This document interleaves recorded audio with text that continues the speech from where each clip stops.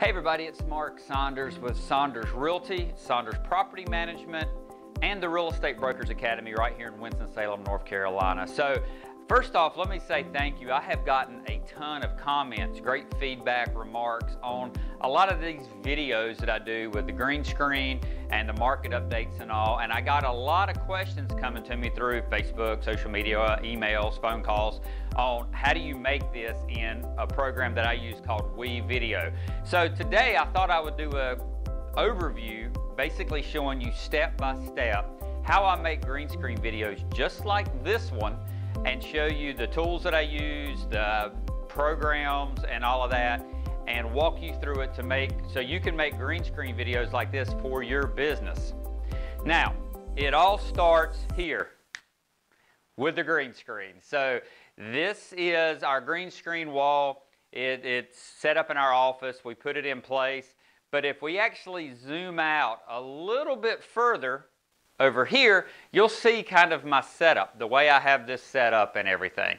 So first off, let's talk about the wall. When I first started making videos like this, I had a curtain that we hung up on some tripods and everything. And I'll be honest with you, it was a nightmare. We could never keep the curtain flat. We had a lot of shadows and all of that. So when I moved to my new office location, I decided I was going to pick one wall, this giant wall here, and actually paint it green. But this is just not normal green paint. I actually have a can of this left over. This is video paint. You got a good shot of that one?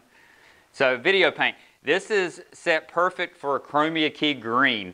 And it's the exact color you need when you go to edit video and everything. So you'll notice this huge wall. This is a lot more space than I needed. And so we painted it. This was 2 or 3 coats of video paint. You're going to spend a little bit more money to actually get the proper video paint. But I'll tell you, it is so much easier. You do it once and you're done. And you're set. You don't have to set up a curtain. You don't have to do any of that stuff. So I'll actually throw some links below if it's on Facebook or whatever in the comments or YouTube. Just send you the links to where you can find that. So that's the wall itself. The next thing is the lighting components of everything. Now, I've done a lot of this through trial and error. These are just basic shadow box lights. You can get these off Amazon. And if you notice with the way my setup is here, these lights really are not on me. They're on the wall, because when you go to edit it, whenever you have solid color on the wall and there's no shadows, if you notice, if I stand really close, you'll see a shadow. That will not grade out very well. So these lights on the side are just to shine on the wall, take my shadow off of it. Now, the other thing, let me grab the camera and I'll take you around the whole setup here. This is Chris, say hey. There's my lights. I have the straight on light. This is one of my newer lights that I just got. It's basically a selfie light that's on a tripod. It works really good. You can actually control the type of light that you're getting. I can change the color of it and everything, adjust the height. This one's set up where I could actually put my cell phone in there and actually film directly from the light itself. And if I swing back around, give you a wider view of kind of my setup here. There's the lights and everything. This comes back to my camera. So this is a Nikon D5400, I think it is. This is what I do most of my shooting for. Now, I'm going to show you my breakdown of the numbers and everything, how we set this up for green screen footage.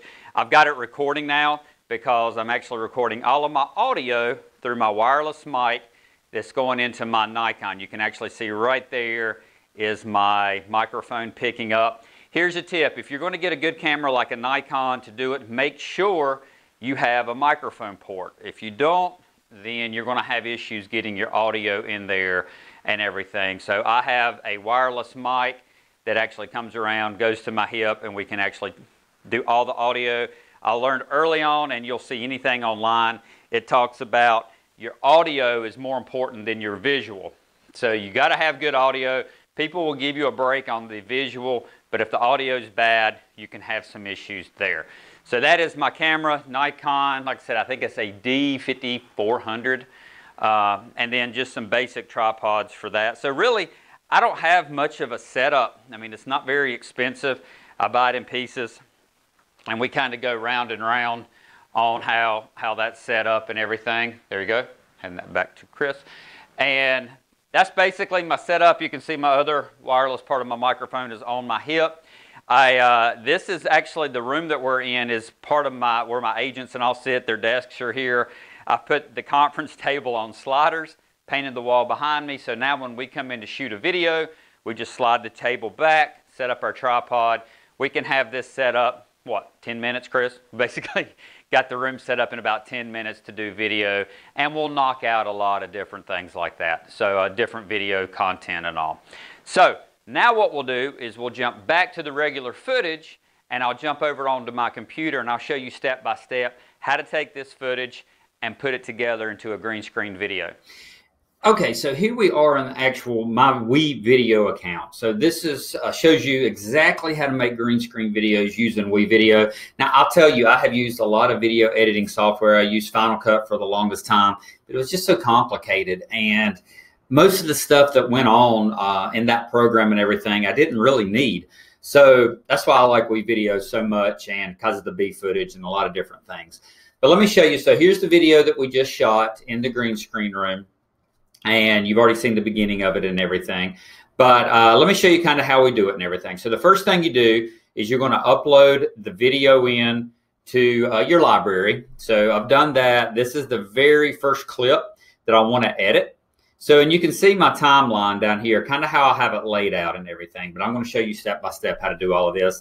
Now, if you're in WeVideo and it looks a little different, I've had some people call me and say, hey, your WeVideo looks totally different than mine. Chances are you're in storyboard mode instead of timeline mode. So if it looks different, click the little icon on the left here and go switch to, you're probably in storyboard, switch to like the timeline setup and vice versa. So that's how you set it over to this to get it to look like this. So if you'll see below, this is my editing section. So I've got 5 layers of video, 1 layer of audio here, which is kind of how we stack it. The very top video line is always going to be my text overlay. So right there, Mark Saunders, CEO, whatever, you've seen it. You'll see it in the videos and everything. So we'll lay that over that. The next line is my actual footage. Kind of think of this as layers. We're putting layers on things. So this is my first layer of my green screen footage. And then the next layer down is going to be my logo. You can't see it now because it's being hid behind this layer. And then this is the green screen backdrop and everything that we're going to change to. So the first thing you do would put your green screen footage on the second layer, and let's start editing it. So the way you edit the video is you can go into it. I always like adjusting the color first to kind of get the numbers of how it works, change the brightness. You don't want to wash it out, but just play with this a little bit. Contrast, you can go crazy, but I wouldn't do that. But let's see, that looks good. I want it to be natural looking. And 4, that kind of brings out the green. You see that? And if you can do the coloring first, I have found through a trial and error, it brings the green out better when you go to code it and key it and pull it out. So that looks good. So here's a tip, write down your numbers here. So that way, it's your other videos that have green screen, you can easily type the numbers in and it'll all look the same. So that's good. I'm going to hit save. I've saved the color. I'm going to go right back into that footage again, and I'm going to go to the color keying tab right here in the edit that one video. I'm going to click the dropper, and this is telling the program what color do we want to remove. We want to remove the green. Now, this is one thing that I really like in WeVideo. You can use this mask feature, and what that does is reverses it out.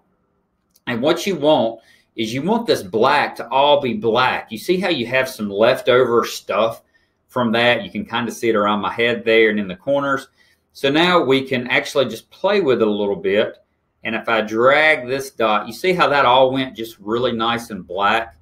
You don't want to go crazy here. You want to kind of just get it to where it makes sense. So that's good. You notice no more white. This is where the lighting really helps. If you have shadows or anything, this is where you can kind of run into some problems and everything. But you see there, and keep in mind, this is not the full 1080 yet because it's still processing and everything. But you can see that cleaned it up really, really well. You can still make adjustments. If I go too far, it gets kind of grainy and all. But overall, that looks pretty pretty good. Yeah, that looks good. Good. So there's the keying on that. And if you notice, I'm kind of in a weird spot. I don't want to block my TV. So I can go to the very first one here, and let's just kind of scale it a little bit. I'm going to bump myself down, and I'm going to move myself over to the side. And let's see how that looks. Video. So today I thought I would do an overview, basically showing you step by step. Yeah, so that looks good. I'm kind of out of the way there, pulled off to the side. The coloring looks pretty good. Here's a tip, write this number down right here, 0.95. So that way when you have splits or edits or something, you know exactly where to put that in. So that looks pretty good. I might make myself a little bit bigger. There we go. Let's make ourselves a little bit bigger. Yeah. How I make green screen videos. Yeah, that'll work. So let me write that new number down, 1.11. There's my new scale. And you can write down the position too, -505, -79. By writing these down, you'll save a lot of time doing the editing and everything. So I'm going to hit save changes there. So now there is the next layer. So now you can kind of see my layers, how I have them in there. So if I drag along the timeline there, there's my logo right there. So because this is a green screen file that's already in WeVideo, whatever you put behind it is going to show up in that spot. Okay, so the way that I found this is, let's scroll to a blank spot. I'm going to go up here to stock media. This is another great feature about WeVideo. As you can tell, I kind of like WeVideo. So I'm going to put green screen background. And once you do that, here are all these screens. This looks familiar because that is it right there. And because I've got, let me slide this video. Remember, it's hidden behind the curtain.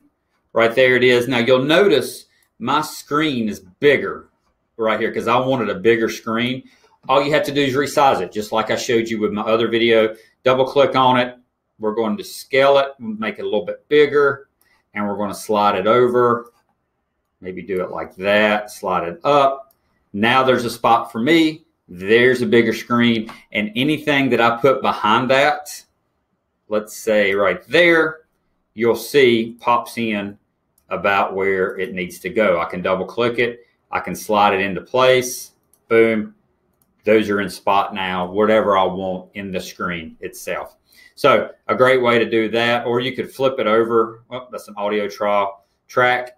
You can do it any way you want here. You can actually put it behind it if you want, and it'll actually fit right in there. Just, you know, whatever you want to do there, just to make it easy. But that's how you do this background, the green screen background. So you can drop it down at the very bottom, or you could switch these, and these images would come up behind it. I just happened to line them up to where they all kind of fit in the spot already. So that's how you do that. So you'll see there, B footage. You can drop anything you want in there. So I can take that out. Let's say I'm talking about, so in one of my examples here, I'm talking about upset real estate agents. So I just did a search for upset business people, and this was the B footage. So I can just drop it in there however I want to do it. So you can build that out however you want to go. So back to our example that I'm doing now. Hey everybody, it's Mark Saunders with Saunders Realty. So let's say I want to replace every time that I say my logo, I want to change that image. So I'm going to cut it, click on the logo. I'm going to delete that out. I'm going to go back to my media and find the logos that I want. So I mentioned my real estate company. I mentioned my property management company. I'm going to drop that in there and just resize it. See how it's just so big and blown up?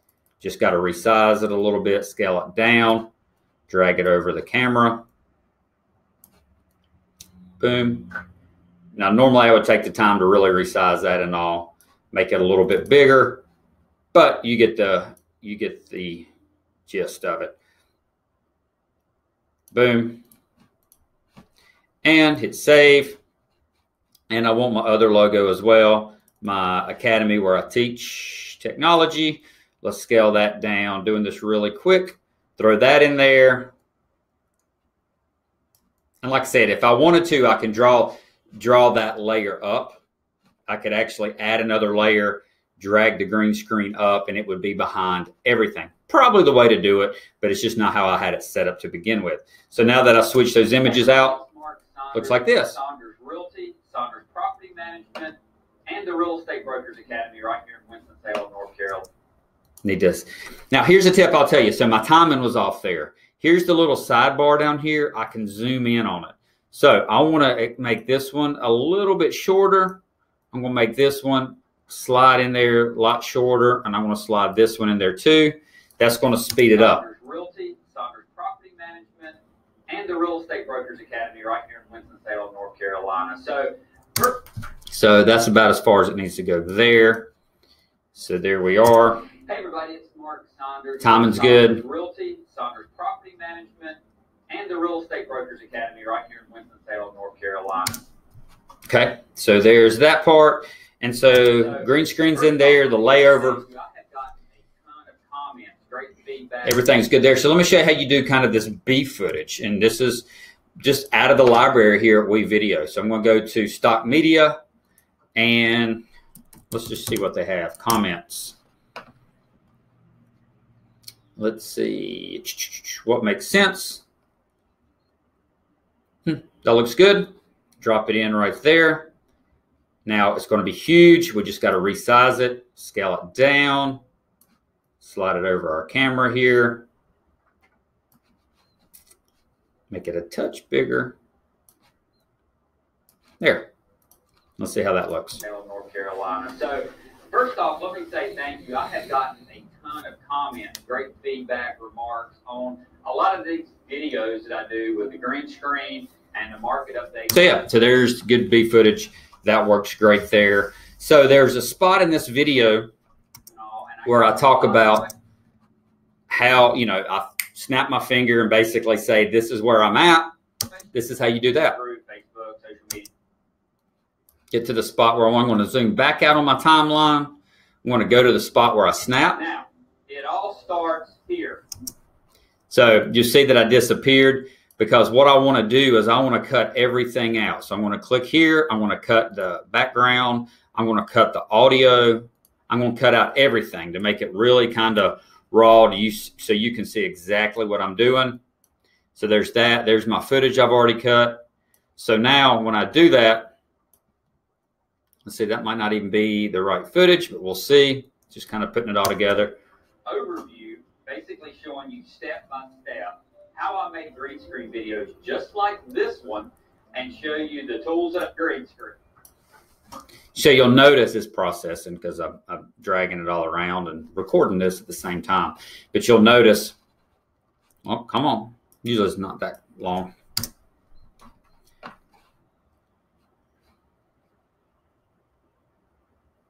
Oh.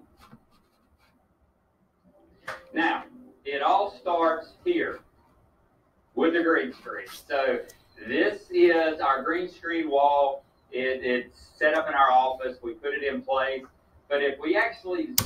So that's how you cut it, merge it in together. I could do a fade or, different transition in there if I wanted to, but I kind of like it just going kind of a straight cut into it and everything. So that's how you do the different layers. That's how you do, and that's all right here in the program. So what I'm going to do is I'm going to go ahead, since I've shown you how to do the different layers and everything, I'm going to go ahead, finish this up, and then I'll play the final version of it so you can see how it all comes together.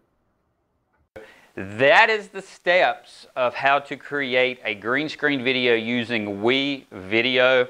Thanks so much for taking the time to watch this. I hope it helps your business. We've done a lot of video in my business. And leave your comments below, leave your questions below. If you're making green screen videos for your business, I would love to see them. Post the links below. Let me see them so I can see what you're doing, because I might take some of your ideas as well and incorporate it into my business. So thanks for taking the time to watch this. Have a great day.